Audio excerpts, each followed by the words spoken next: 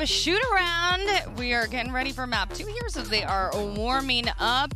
And Forsaken, oh man, he's a jokester. He like Ben Kai, there's no way to really outdo that man, but he's always putting a smile on my face as well. Yeah, I like the dynamic that they have within the team, though, especially as it comes to Forsaken and the young guys as well, like Jing as well. They're just looking forward to playing with Ben Kai because he just keeps the spirits up, keeps the positivity going, and you can always see there's really no pressure on them to deliver anything on that regard, right? So they could be free roaming, and I think that's a big key towards this team. Just want to see Forsaken possibly have a pop-off map. The reason I say that is on that first map, he was having impact kills, but they weren't amassing, you know, everywhere. Jing had 6 2Ks. It really was the Jing show on map number 1. Yeah. I think moving into their map pick now, a map pick that is really sour for the side of Zeta as well. There's so much opportunity for Forsaken to put on those crazy kills and put on those crazy multi-kills we've seen on